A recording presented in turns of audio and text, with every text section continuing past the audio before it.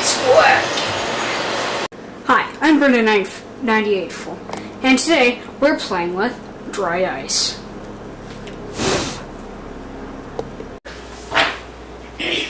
Now for our first experiment, we're going to be making a giant bubble. Now that's the dry ice over there buzzing as it hits a warmer surface. So basically to do this, we need a container that is opened, such as this, a little bit of water on the bottom, and, usual piece of dry ice. We're going to drop it in there. Immediately, you can see that's going to start bubbling and fogging. And off-gassing its stuff. So then what we need to do is we need to make up a nice soapy water here. And we need a paper towel, such as this one. I'm going to dunk it in there, get it nice and soapy, like that. And then we put it just like that on there, seal it all off, and very carefully pull it off. Just like that. And we have our bubble. And this basically shows how much the CO2 is dissolving and releasing CO2. Okay, so now it's getting pretty big there, as you can see. And then it pops, and normally, I don't know why this one didn't, but normally it pops and a giant cloud of fog comes out. And, looks pretty cool. Okay, so for our next experiment, we're going to need once again, moderately sized piece of dry ice. This right here should do just fine. We're basically going to set it down just like that. And you're also going to need a penny or some sort of coin like that. Let me put on my other glove here. So basically what we're going to be doing for this is we're going to take our piece of dry ice here, and we're going to make the penny sing for us here. What we're going to do is we're going to take the penny, nice warm penny, don't put it in the microwave though, room temperature, and you're going to dig it right down in there. And immediately it starts to vibrate just like that. And that's from the difference in temperatures causing it to vibrate.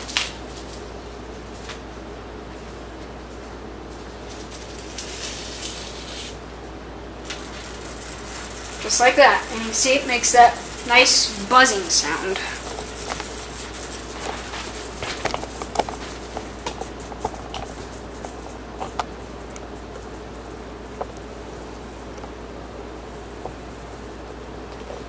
Now as the penny begins to cool down with the dry ice, it begins to slowly stop.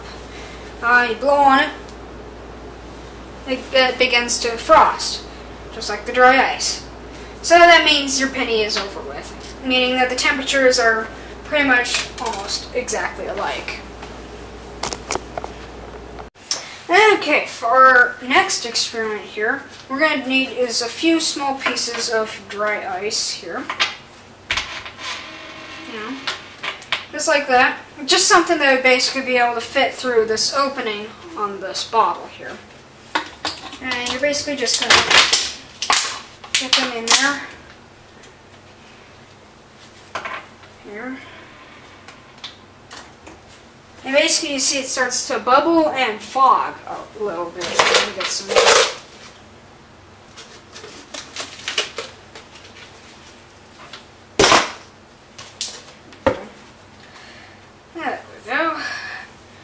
Whole bunch in there. And basically what we're making is, yes, a fog machine, but we're also making sparkling water, carbonated water, club soda,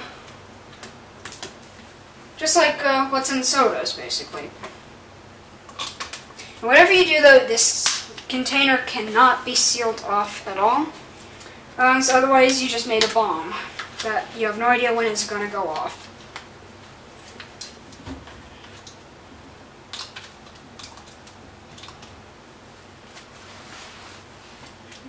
Shake it up in there. This could take a little while here for all just to basically work in there and off gas. And yeah, you just want to load the whole thing full of dry ice.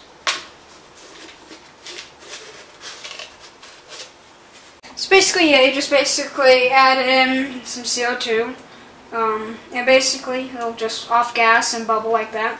But basically what's going on is the CO2 is bubbling up through the water, and as it goes up, some of it dissolves in the water, which creates a very faint solution of carbonic acid or soda water. Most of it, though, can come out in the solution and create those suds that we all know about.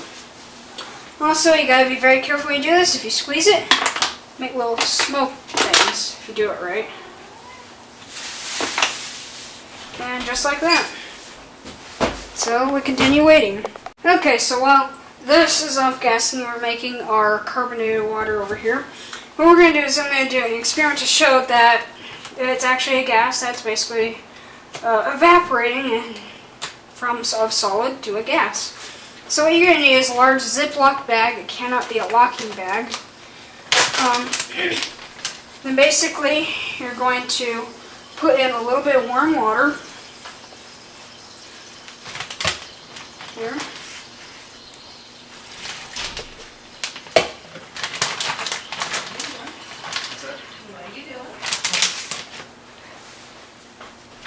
And a little piece of dry ice. And you make a very faint seal with like a little opening at the end there. Now I'm not doing this with a water ball because otherwise I'm going to bomb on my hands here. Just like that. And so basically, the water is heating it up and basically causing it to off gas. Like that.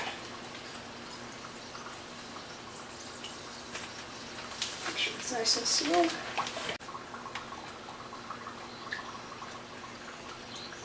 Just like that.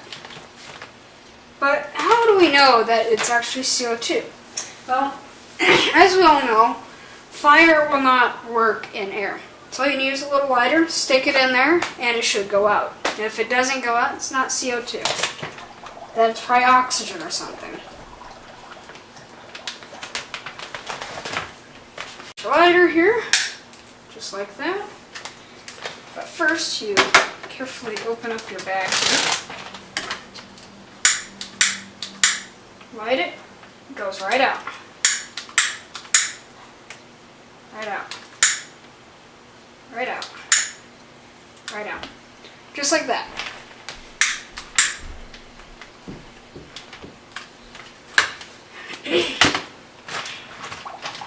And so that's basically how you know that it is not some other gas, because otherwise it would not be going out. Another way that you can prove that this is also off-gassing is put in some soapy water. Just like that. And immediately it starts to foam up with a whole bunch of little foggy bubbles that look like little beehives, combs.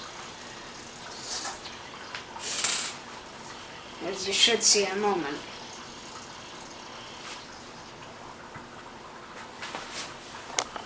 Just add another chunk, but yeah, as you can see, it really begins to poof upwards.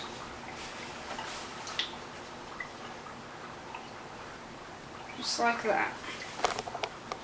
Okay, as you can see, it's been growing. Now, what you can do, take your little flame here. If this was oxygen, then that would go up. As opposed to put out our little flame here. So it puts out the flame every time. So, as I said, CO2, it's definitely off-gassing, going from a solid to a gas. Creating our little bubbles. Ooh, that feels funny.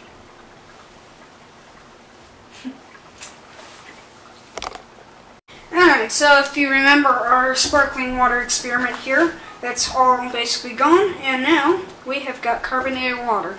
And to prove that, watch this. So basically all we do is put our little cap on here. And very hard. Alrighty. Just like that, see? Our carbonated water. Nice, cold, and very weird tasting. Now, if you want to spice it up, you can add some flavoring like vanilla and definitely a lot of sugar. And basically make sort of like a little soda. Alright, so you're going to need like a funnel or something, a lot of sugar, and I'm going to do vanilla and a little bit of coconut. So basically you're going to need a lot of sugar, just add some sweetness until you think it's good for you, because I don't know what exactly you're going for.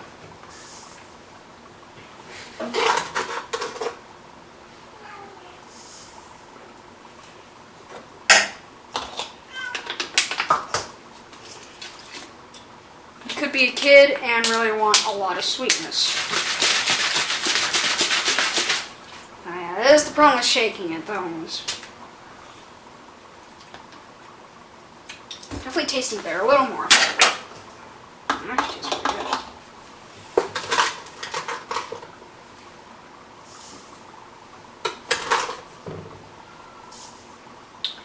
Alright, so I think that's enough. Now I'm going to add a little bit of vanilla. That's going to be my main flavor here.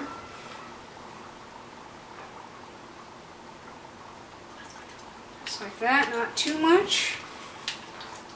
And a very small hint of coconut, because I don't want a lot. It smells really good. There we go, more than enough. And just like that, now I just need to shake it all up, and it should be all good.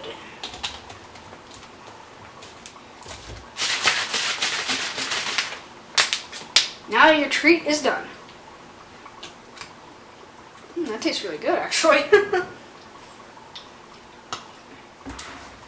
And thank you once again. That was Brendan98.